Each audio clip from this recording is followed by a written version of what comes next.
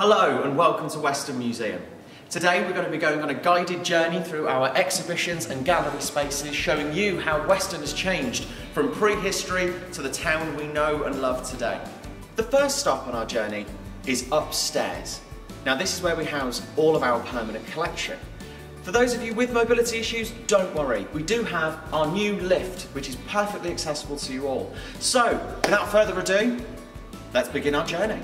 Here in the Living Landscape Gallery, you'll be able to find out all about how Weston's sea used to be warm and tropical.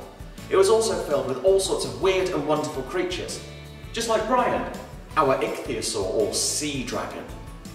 Here in the Tides of Change Gallery, you'll be able to see artworks that show you how Weston developed from a small fishing village to the town that we know today. There's even some artwork from some very famous artists. The Beside the Sea Gallery shows you how Weston has always been a thriving seaside town. It used to be known for its health-giving benefits, or air like wine. Funded by the National Lottery Heritage Fund's Sharing Heritage grant, our community gallery allows local non-profit community groups to display their stories, objects and photographs and tell their story to the people of Weston-super-Mare. The William Mabel Gallery, named after the museum's founder, houses temporary exhibitions put on by our partners at the South West Heritage Trust.